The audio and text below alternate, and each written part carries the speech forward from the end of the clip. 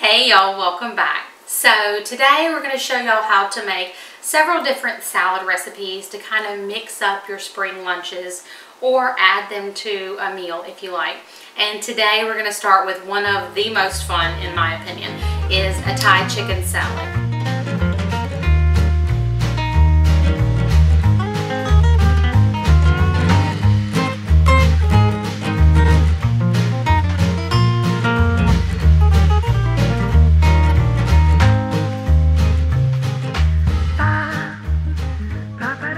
To me, this is one of those salads to really change your thinking of what a salad has to be. Not just like a regular garden or Cobb salad, which we love. That's one of our go-to favorite salads. Just something to mix it up with a burst of flavors and just something different than our normal everyday salad. We're going to start with a dressing, then chop a few ingredients, and it's pretty much dump and go and kind of toss around after that. So first up, we need some peanut butter.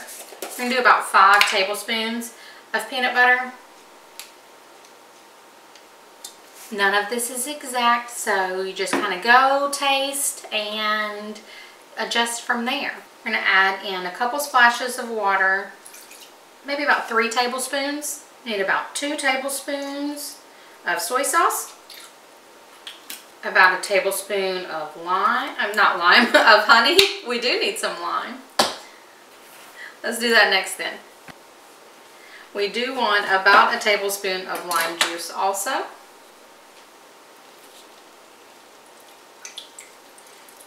So it really depends on how juicy your limes are, if you need 1 or 2. So we're going to start with 1 and we'll see how it tastes. Next we need about half a teaspoon of pure sesame oil or toasted sesame oil. This is not a teaspoon, but it helps me to measure. This is one thing that I don't just toss in there, because I tend to have a heavy hand. About 1/4 teaspoon of garlic powder and about a teaspoon of fresh grated ginger. Now I just keep I keep several chunks of it in the freezer actually. And I used to be one of those people that I was like, I don't have fresh ginger on hand. That's just not something I use a lot. But this stuff is super cheap. It lasts forever. And it actually works out better if it's in the freezer. Makes it easier to chop up and grate up. And you see I just use, most of the time, either the back of a spoon or just a potato peeler. And that's how I pulled off the little skin part of it also.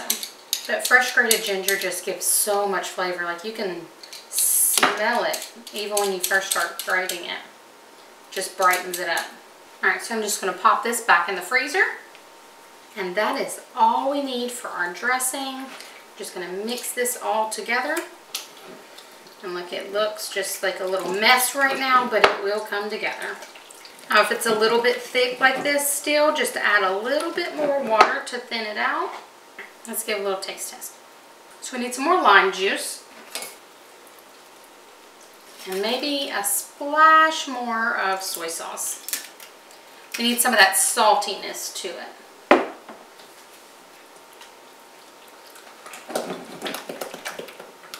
Alright, now let's see. There we go. That's exactly what we need. I think that the soy sauce actually did more for us that time than the lime. So our lime just might not be as tart, but it's still right on point. So now we're just going to set this to the side and we're going to build our salad mix. We're going to move this all out of the way for now. Alright, so up first, now this is, how many pounds is in this? This is 2 pounds. So we need about half of this bag of coleslaw mix. So you'll need 1 pound. If I can get the bag open. Now if you don't want to use ready-made coleslaw mix, you can most definitely shred up some heads of cabbage.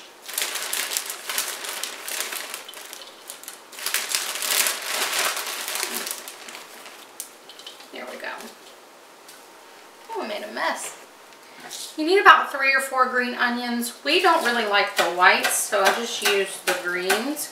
But if you like that bite of the white onion, then go for it. Add more flavor. And just dump that straight in. Right. We're going to add some cilantro, so just take a handful of it, just kind of break it off. You can either chop this or tear it by hand, whichever you want to do. So y'all can see. If you don't like cilantro and you have some basil or some mint, you can use that, or you can use it in addition to the cilantro.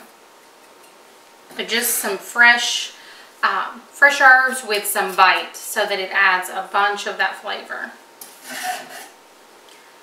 Parsley won't really do the trick here. Now we need a red onion. You can use an orange or yellow, but the red is just the prettiest and really makes it pop. I would not use green. Y'all know I love my green onions, or my green peppers, but it just doesn't add the same sweetness in this dish. So just a rough little dice of the pepper. Ooh, this one's nice and juicy. You can hear the crunch.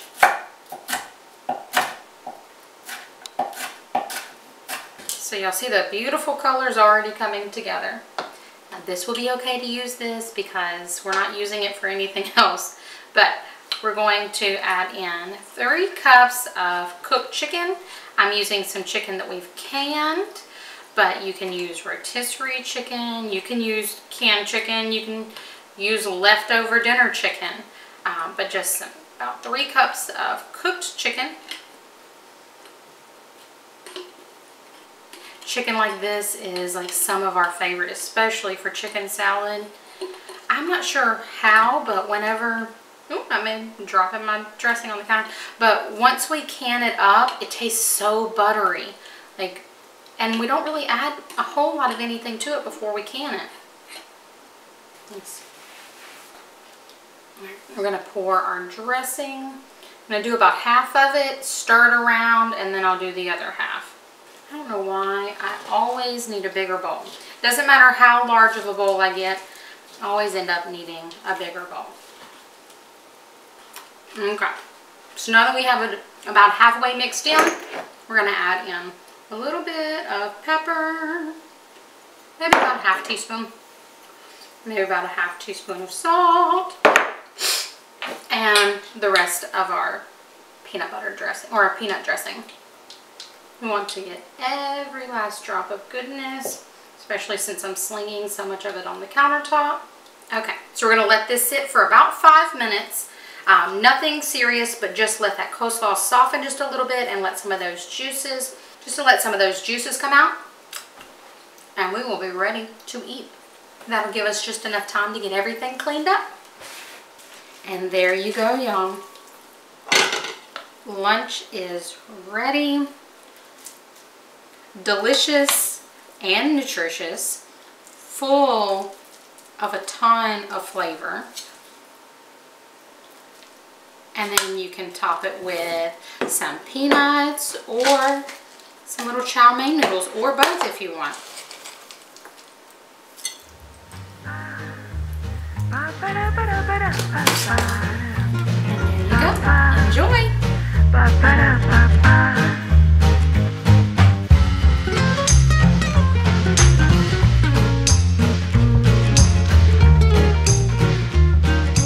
So the salad that we're making today is a taco coleslaw. We've got some pulled pork on the smoker, so we're going to use that on top of it. But we're going to start with our dressing or our sauce first. So you need about 1/2 cup to 2/3 of a cup of sour cream. You want about 1 cup of mayo.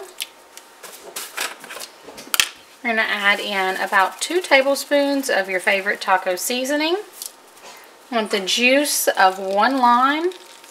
And that's our base for our dressing. Just 4 simple ingredients. We're going to mix this all together so that when we start throwing in everything else, it disperses pretty easily. Sometimes I'll get in a rush and I'll try to add this on top of the dressing or on top of the coleslaw and everything, and it just doesn't quite mix as well. Now I have some extra lemon juice here in case we need to add any to it, but now we're just going to start throwing a bunch of stuff in pretty much. You need about a 14 to 16 ounce bag of coleslaw mix. I like the colorful kind, but you can use whatever you want.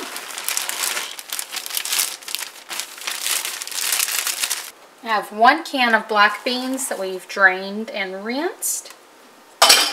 I have a can of corn, and I'm just going to drain off the juice from this. Here we go. We're getting to the end of the corn that we canned last summer, so I'm getting a little bit sad. I'm ready for it to be back again this summer. We need 1 can of Rotel. If you like spicy, the spicier kind, the better, but we're just using original because we got the kiddos eating it, and Thatcher spice is not an issue. For Eleanor, it really depends on her mood. So I'm just going to mix this a little bit. We're going to chop up 1 red bell pepper. You can really use any color you like, but I would go for one of the sweet bell peppers, like a red or yellow or an orange. I just like red. It makes some of the colors pop. And orange would be really pretty in this too. Now we're going to add in 1 to 2 jalapenos. Again, depends on how much spice you want. And you can even test your jalapeno to see if it is spicy. The ones I've been getting lately have not been spicy at all. So we're just going to dice this up, and it's okay if you've got a few seeds. And last but certainly not least, we need about half a cup of fresh cilantro.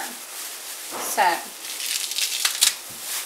I always overdo it. Well, I always overdo it now with the cilantro, but I'm going to do about a cup instead, because this is what really freshens up the salad. If you don't like cilantro though, you can most definitely leave it out.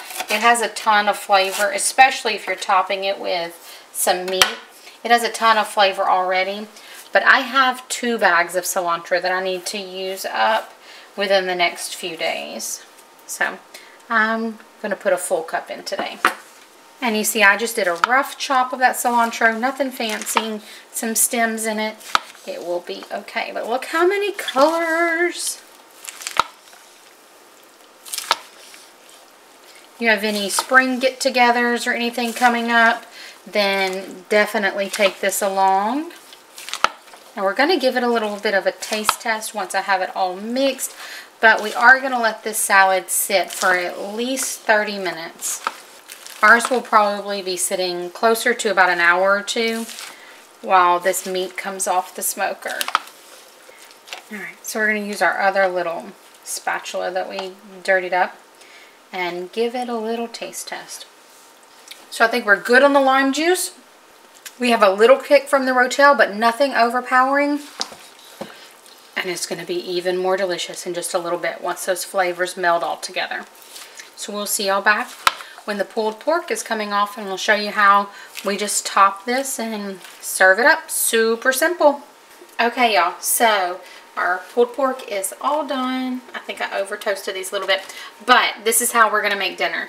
We got some of these tortilla pockets to make this. It comes like 2 packages of like this, but we're just going to pull our salad. I was going to use this cup.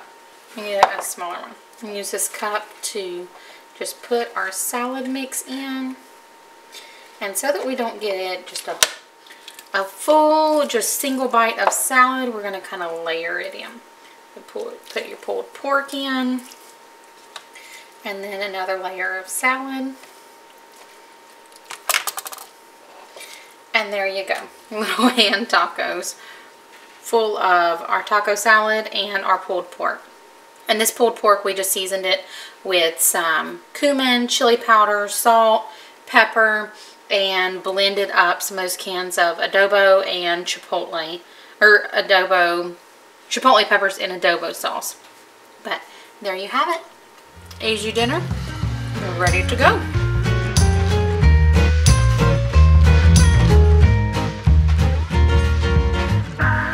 So for our pepper and cucumber salad, this will only take a few simple ingredients.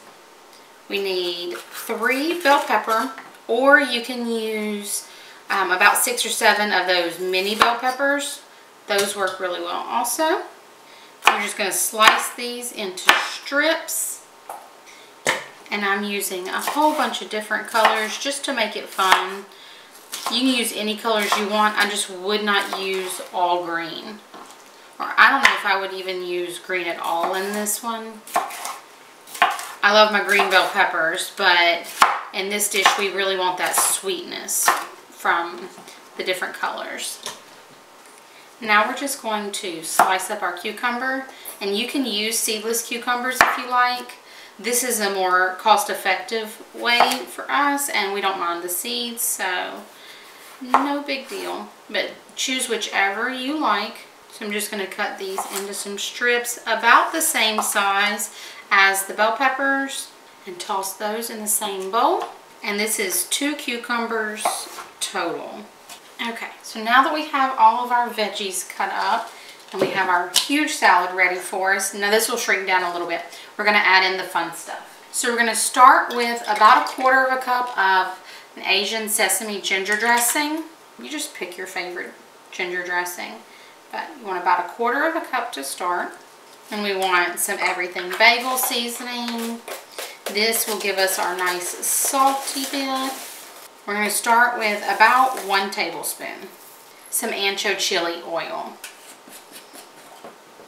And you can make this yourself too, but they have these wonderful little jars at Sam's. They have so much flavor in them. So I'm just mixing it all up because those spices will settle to the bottom. And we're going to add 2 tablespoons of this oil to start with. We're just going to toss our salad all around. Look how colorful. Run away. I'm making a mess. And as simple as that, our cucumber and pepper salad. So I'm going to pop this in the fridge. You can go ahead and eat this now. But those flavors are only going to get better as it sits. Now, I wouldn't let this sit for a long time, but an hour or so and you'll be perfect. I'm going to pull some out to take for mine and Eleanor's lunch on the go today. I want some of all of those colors.